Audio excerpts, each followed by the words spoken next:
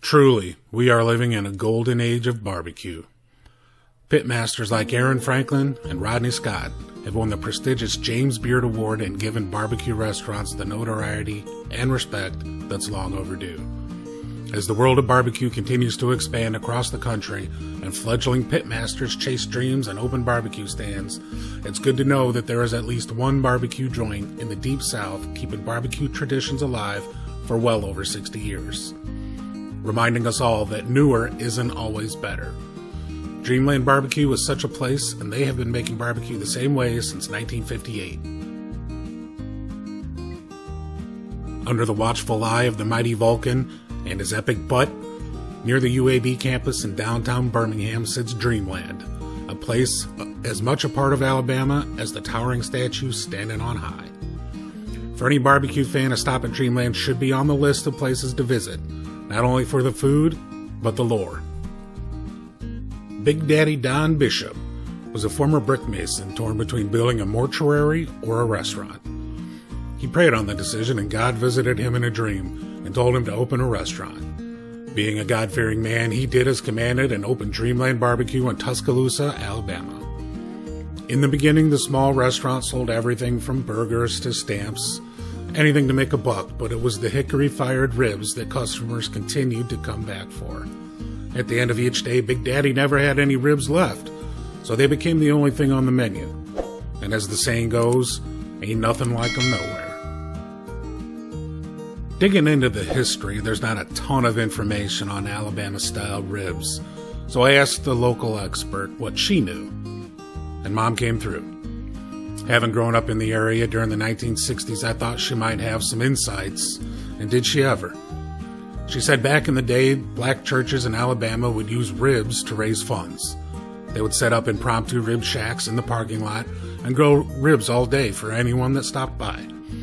Ribs would cook all weekend long until they ran out.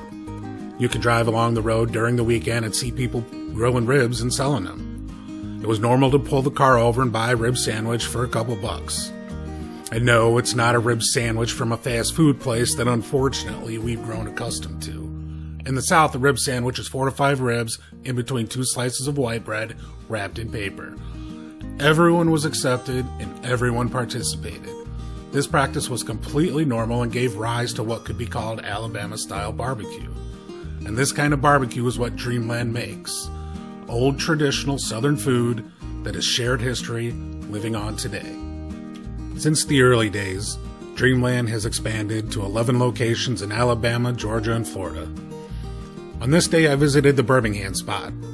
On the south side of town, this location has been around for many years, still looking like it has for decades. I had been there a couple times in my youth and enjoyed it, I think. Now that I am on a barbecue vision quest, I had to return, having felt I never truly appreciated the full Dreamland experience. It was time to go back. What sets Dreamland apart from other joints around the country is the cooking method and style of barbecue they make. Big Daddy didn't cook low and slow like most places today. He cooked them the only way he knew how. Long, thin ribs, cooked hot and fast with plenty of tangy sauce. You can see the tools of that style today in the back of the restaurant. Hot fires burning all day and the cast iron grills waiting for racks upon racks of fatty ribs. If you're lucky like me, you might witness the pitmaster at work. This gentleman has been working at the Birmingham location for over 20 years and has achieved his final form, and possesses the kind of barbecue knowledge that can only come from years of watching, learning, and cooking. The process looks simple enough. The pitmaster organized the ribs over the burning hickory and let them cook on the grill for a half an hour or so. What happened after that is a trade secret known to few.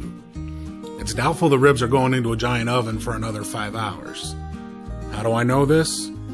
I don't, but because the meat tastes more grilled than smoked, there are tiny bits of char speckled about each bone, and the meat has the consistency of a steak, I'm making an educated guess. Plus, the place isn't big enough for massive ovens. The final clue is the time of day those ribs went on the fire. It was around 2 p.m., so my guess is those were for the dinner crowd due in around 5, which didn't leave enough time for a prolonged cook and rest. If you go to Dreamland, don't expect fall-off-the-bone ribs because you're going to be disappointed. Expect to eat big meaty ribs with some gorgeous char on them that you will have to work at eating. The meat pulls from the bone, but is still tender.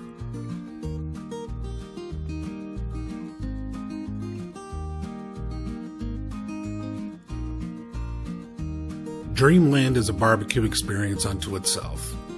Yes, it offers similar food that you can get across the South, like smoked sausages, pulled pork sandwiches, fried okra, mac and cheese, fried green tomatoes, ice cold sweet tea, and beer, with the standard stack of white bread for the table.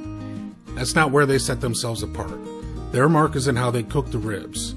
Grilled rather than smoked, with a vinegar-based sauce with just the right amount of heat. If nothing else, this place is proof that different cooking methods still deliver a great outcome. Yep, low and slow works, but it's not the only way, and 60 plus years of success is proof of that. If you're cooking at home, don't get hung up on time, temp, the right kind of wood, the tilt of the planet, and the absolute humidity in your backyard. Barbecue is not and should not be a science. Experiment and create something new.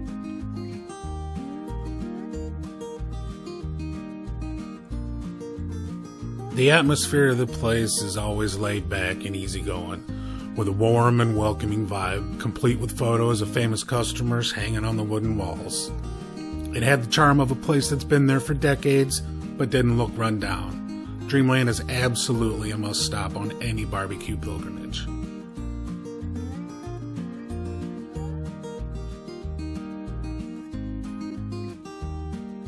Thanks for watching this video, and don't forget to DCYT.